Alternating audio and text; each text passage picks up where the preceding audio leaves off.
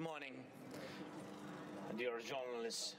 On our agenda we have, I think for today, 3 priority questions. The first one is weapon packages, new weapon packages for supporting our army on the battlefield, and that is one. The second, I think, the invitation to NATO, and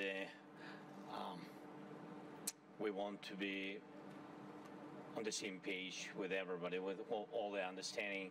And for today, what we hear and understand that we'll have this invitation when security measures will allow. Yes, so I want to discuss with our partners all these things, and the sword will speak today and fight for this. Its security guarantees for Ukraine on the way to NATO.